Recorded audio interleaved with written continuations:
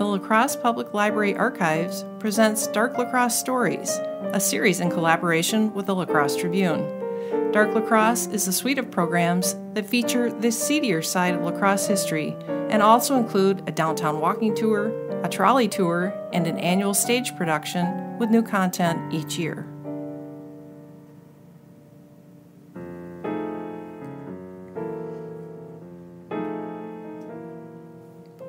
"122 Fifth Avenue South, just across the street from the Hollywood Theater, was the site of Fifth Avenue Buffet and the favorite hangout of Private First Class Joe Goings of Company F, 9th Infantry, 2nd Division.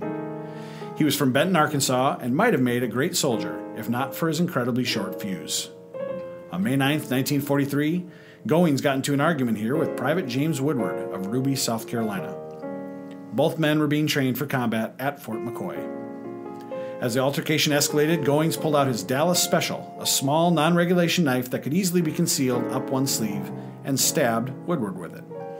As Woodward lay in a pool of blood, Goings retreated out the door. After flagging down a woman near 4th and J, Goings asked to be driven anywhere.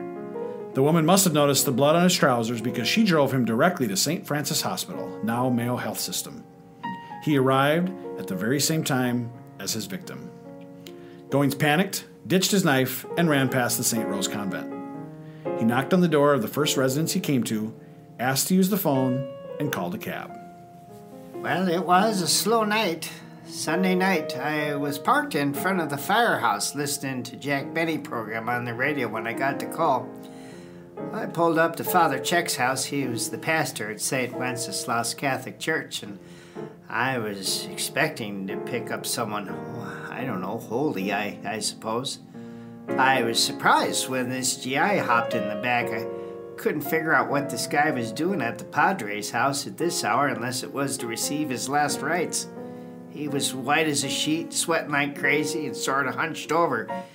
He told me, just start driving.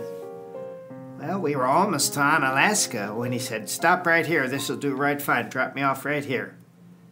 Well, he got out, he reached for his billfold, and that's when I saw the blood. This guy had blood all over his trousers. Well, this didn't sit right with me, him acting all weird and such, covered in blood. I said to myself, John, you gotta call the police on this. So that's just what I did. Sergeant Leo Kim got the call. He gathered Cy Delaney, the part owner of the Fifth Avenue Buffet, in order to identify the assailant. Delaney knew Joe Goings well. Just 8 days earlier, Delaney had to subdue Goings, who was involved in a fight with another soldier. When the men arrived at the Willow Inn, Goings calmly said, "You've got me, I'm the one you're after."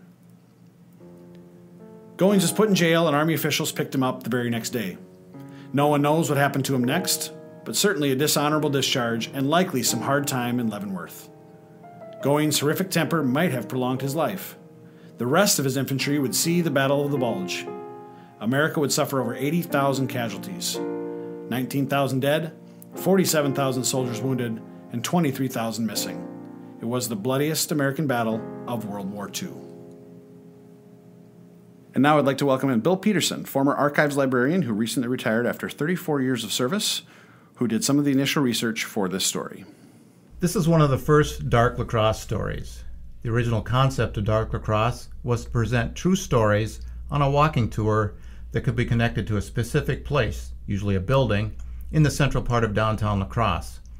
While the Dark La Crosse suite of programs has moved beyond downtown now, we were still limited to the downtown core in that first year. Now for this story, I must tip my retired archives librarian hat to Mr. Doug Connell, a local historian who has done invaluable work on the history of La Crosse as a dedicated hobby. He created a series called La Crosse Time Trips that includes excerpts from La Crosse newspapers of interesting stories from several decades. It is here where I found the first mention of the 1943 murder of a soldier by another soldier in downtown La Crosse. Doug's brief description of the event in Time Trips piqued my interest, and the actual newspaper articles themselves proved to be even more interesting. During World War II, huge numbers of soldiers trained at Camp McCoy, which is now known as Fort McCoy, between Sparta and Tomah.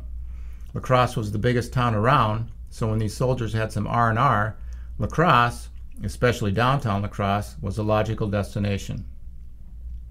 The city's bars and entertainment centers must have been filled with soldiers on certain nights of the week during the war. I'm sure the local police, as well as the military police, were kept busy trying to keep the peace among these large numbers of young men who were training for war and were coming to La Crosse to release the tension created by such training. I think it's a testament to the skill of the local authorities that there weren't more acts of violence that resulted in deaths like this one during the war years in La Crosse. I think the owners and employees of these establishments where the soldiers frequented also deserved a lot of the credit for keeping the peace. We saw in this story how the owner of the Fifth Avenue Buffet had stepped in to prevent Private Goins from a violent encounter the week before the murder of Private Woodward. I wonder how many times during the war these little interventions were repeated in downtown La Crosse and how many lives they saved. One of the interesting things of this story that I wish I could have found more information on was the weapon used in the murder, a knife called the Dallas Special. The newspaper accounts made it sound as though this illegal, non-regulation knife was common at Camp McCoy. The fact that it earned a nickname certainly would make it seem like it was not unusual for a soldier to have one at McCoy. Was camp life so rough that a soldier felt it was necessary to carry his own personal weapon for protection? Now, after Goins was arrested by local authorities, he only spent about a day in the local jail before the military authorities came and took him back to Camp McCoy. It's here where the local sources dry up and we could not find the fate of Joseph Goins. A general court-martial was in the works and a lengthy prison sentence was likely, but no local records of this were found. Perhaps the local newspapers from Goins' hometown of Benton, Arkansas, may have had something, but these were not readily available.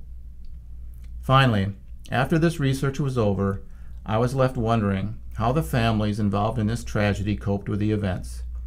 At the time of the incident, no matter where you lived in America, whether it was your own family or a neighbor's, chances are someone was dealing with the loss of a son or a brother in the war. Most of these deaths were combat-related, some happened during training, and all were recognized with sympathy and honor by your fellow Americans. But to have a son murdered by a fellow soldier in a senseless brawl in some eating joint in Wisconsin, or to have your son serving time in Leavenworth for years because he killed another fellow soldier in a fight totally unrelated to the service of your country, these circumstances must have been extremely difficult to deal with. A tragedy indeed. Thank you for listening.